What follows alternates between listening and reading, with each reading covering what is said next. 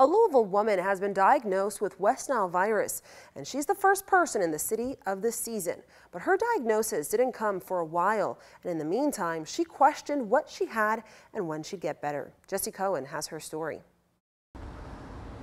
One way to prevent West Nile is with bug spray. And tonight, one Louisville woman is asking us to share her story to encourage you all to use that bug spray and spray yourselves and those around you. 3 weeks of suffering. I felt like I was absolutely falling apart. That was the reality for Ann Robinson Burks, as her symptoms varied between extremely high fevers, brutal fatigue, and a spotty rash. I had to be on antibiotics for 24 hours, so they did that. The rash didn't go away. They put me on steroids. The rash didn't go away.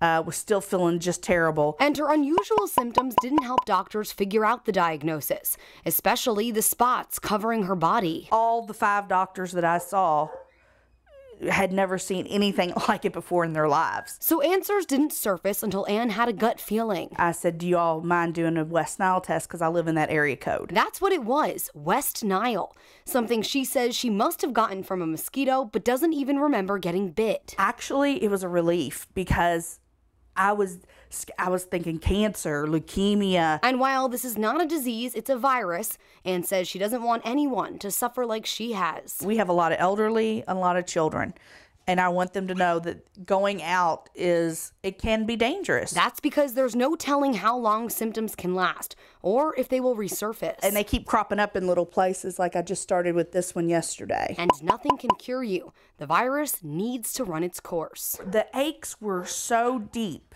It's like to the bone. It's so hard to, it's like the flu times 10. So if you're feeling any of those symptoms, she encourages you to get to the doctor right away. The city is also doing their part by fogging certain areas, which was actually done just last week. For a full list of those or how you can ask to get your neighborhood fogged, visit our WHAS 11 app or our website and click on this story. I'm Jessie Cohen, 11 at 11.